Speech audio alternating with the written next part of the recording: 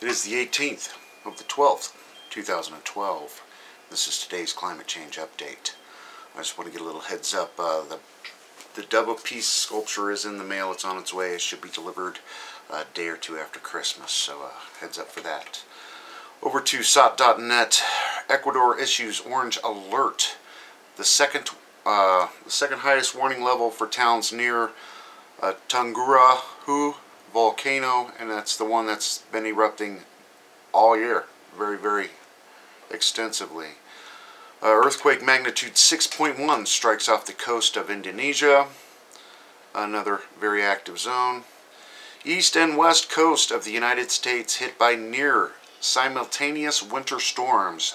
Snowstorms forecast for parts of New England and the Northwest. We're gearing up here in the Midwest for the big storm tomorrow. We're supposed to get some respectable snow anyway. It'll be our first respectable snow this year. Heavy snow blankets Iranian cities. This story was back on the 16th, and I guess it's just winter wonderland everywhere. Leaking barge spilled fuel oil in New York City waterway. They actually have reports out where the Coast Guard has doctored some of the photographs of this spill, made it darker, the photograph darker, so you can't see the oil so much in the fuel in the water kind of thing. And over to the extinction protocol. Magma agitation under Indonesia's Mount Lokon volcano erupts 800 times since July. Nepal, latest region of the planet, warned of growing risk of overdue mega earthquakes. Well, I guess everybody's overdue, aren't they? East and west coast of the U.S. hit by near simultaneous winter storms, of course.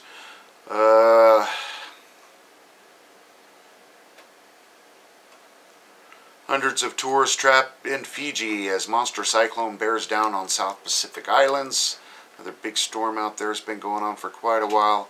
And of course the war drums are going on in Syria, Turkey, that kind of thing. Over to the RSOE quick. They got a severe snowstorm going off in the Ukraine area. Of course the tropical storm in the Fiji area. Big snowstorm in Canada, New Brunswick, southern region. We had a tornado report in South Carolina, Laurel Bay. Apparently a tornado touched down in military housing. That really touched a spot for me. That's where I was a little kid. I was a Marine Corps brat, and I started elementary school in Laurel Bay, Beaufort, South Carolina.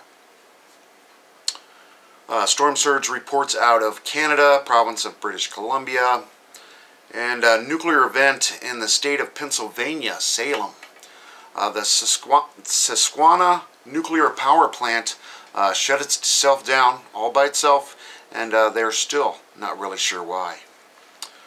Over to the nuclear stuff. E&E News report black substance with over 400 million becquerels per kilogram of cesium found in Fukushima. What is this mysterious black substance? Open incinerators, I wonder. Government experts no knowledge of what state melted fuel is in at Fukushima plant. Don't know where it's located. Persistent danger surrounds reactors. Collapses of facilities are a threat.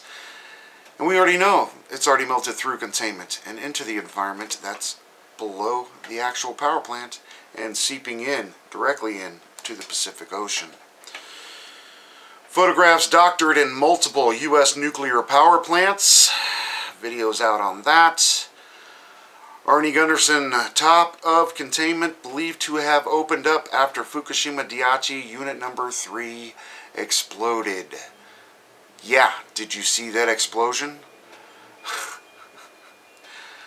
New Fairwinds video. TEPCO reveals detonation shockwave during massive explosion at Fukushima Number 3. And that's again where they're saying, yeah, they blew the top off the damn thing. WSJ, use of internet was forbidden during Japanese campaign. No tweeting, Facebook, websites updated by candidates. Shocking. Officials make it mandatory to use Fukushima rice in school lunches. It's mandatory. they're going to spread the pain. And spread the pain. And when the legalities come later on, in the next year or two, 5, 10 years down the road, they're going to say, hey, look, you know, everybody's insane. These people are truly, truly evil. They need to shut down every single nuclear power plant in the world. They're a crime against humanity. Kaku, Fukushima reactors, quote, a ticking time bomb, catastrophe beyond comprehension. If major pipe or break or quake, and again, they're already severely damaged buildings in a highly radioactive earthquake zone. And they have everything completely under control, of course. And let me try to get down to some of the sinkhole stuff. Gunderson on new video. We now have the evidence that Fairwinds was right. Contaminants can blow up. Or containments can blow up. And I've already reported on this last one. Fears Napoleon Salt Dome will continue to break up below the giant sinkhole in Louisiana. An underground Mount Everest. Over 50 caverns inside. Some with explosives.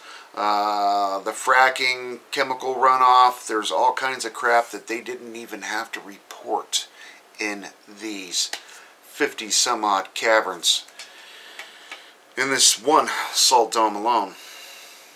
So there it is. Enjoy what you can, everybody. I am. Thanks.